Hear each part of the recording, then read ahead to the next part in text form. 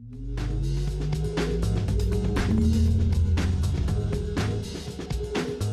you haven't noticed on Twitter, it's Hump Day.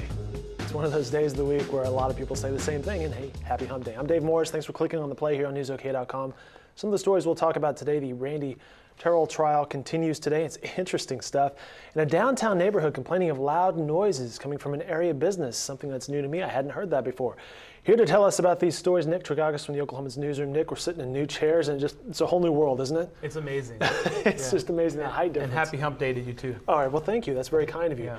You know, the Randy Terrill trial is day 3, and today Governor Brad Henry testified, and you don't have a former governor on, in the courtroom that often. Yeah, we were talking about this, and when you look at what the possible punishment could be if Randy Terrill is found guilty, I mean, you know, a 2-year jail sentence is not excessive, though.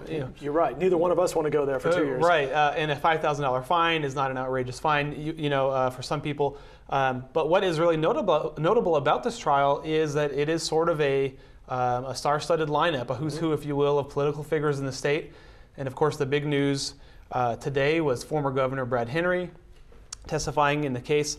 They asked him about a law that he vetoed, and what's significant is that this law would have contained the creation of this position that it is alleged that Randy Terrill was trying to create for the medical examiner's office. That's right, for Senator Debbie Leftwich.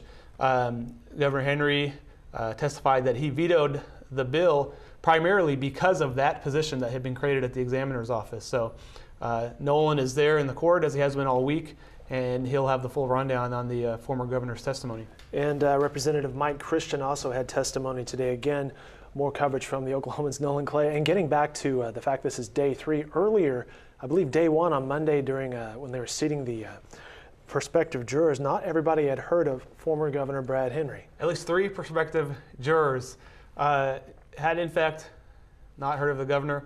I don't know if any of those actually made the final jury. I'm sure they know who he is now, though. Right, absolutely. It's just a story that continues to develop, and we will have coverage of it.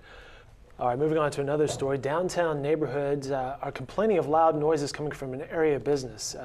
It's a story our William Crum is working on, and this is interesting. I had never actually heard of this, but apparently it's been ongoing for a little while. This is definitely one of those off the beaten path types of stories. There's a neighborhood called the Lower JFK neighborhood. It's down near the Oklahoma River and Reno Avenue in the downtown area. There is a metal recycling plant there, and one of the things they do is they crush old cars and their machinery there. Well, some neighbors are complaining and alleging that perhaps they're crushing the cars with gas tanks still intact and gasoline in the car and stuff, which you're not supposed to do. The result, the neighbors say, are these loud explosions, these huge booms during the middle of the day that literally have neighbors rushing out of the house to look around and figure out what's going on. The business says that, we're not doing anything wrong. There may be some glass bottles or something that get caught in the compactors, and that's what causes the explosion. Well, the neighbors aren't buying that. They've taken their complaints to the city council. Now the city council is looking at it. So this is a good example of one of those deals where if you have an issue in your neighborhood, take it to the top, take it to your city government, and that's what some residents are doing. Just raise some awareness, and the city I'm seeing here is saying that the recycler is properly licensed. Mm-hmm. One other story, researchers at OU Health Sciences Center have announced a development in the fight against pancreatic cancer. That seems like a pretty good thing. Yeah, this was big news today. Pancreatic cancer, one of the most stubborn, hard to cure, hard to survive types of cancer that you can get. I think there's a statistic that within 5 years of being diagnosed with pancreatic cancer, only 5% of those who have received treatment will actually still be alive. Wow. Very difficult to treat. What they announced today was they have located a protein related to the cancer that they feel could be a real linchpin in finding a way to better treat pancreatic cancer. This find that they have now clears them to go ahead with some further clinical research, but the doctors down there at the Health Sciences Center said it's a very positive step, and they're very optimistic about the applications. Wow, some good news there. That's being written by our Silas Allen.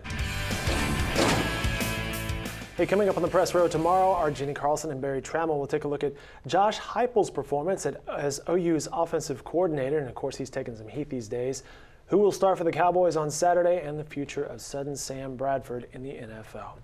That'll do it for this edition of The Play. Nick, thanks for your time today. Appreciate Sure. it. These stories and more can be found in upcoming editions of The Oklahoman and on our website at newsok.com. Have a great Wednesday, everybody.